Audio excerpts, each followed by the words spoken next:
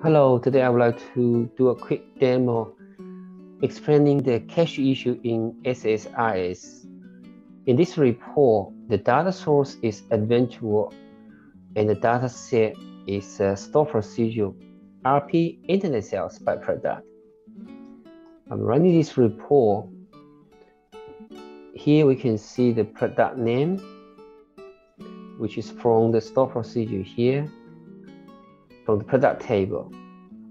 If I'm running this store procedure,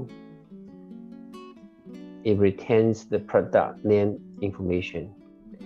Now what I'm going to do is actually change the product information. Instead of using product name, I'm going to use product description for this field. Running the store procedure again, now the product name being changed, and I'm expecting to see this change will reflect on the report. Get it to the report and then run it again.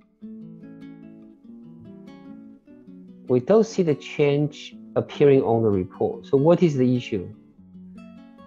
The problem is to do with the report data cache. In the solution folder, we can see apart from the rdl file, there are a few data files. This is the SSRS Data Cache. We need to delete this file so we can actually get the right answer on the report. So here I'm going to manually delete the data file, come into SSRS again, review it.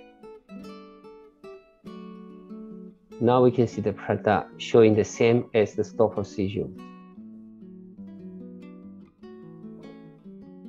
SSRS caching can be quite annoying, especially when we're doing the development, and sometimes we thought we have made a change, but in actual fact, due to the caching, we didn't actually get what we need.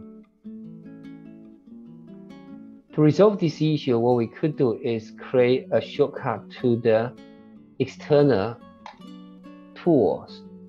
So what we could do is actually get to external tool, add the command line, and then add argument like this.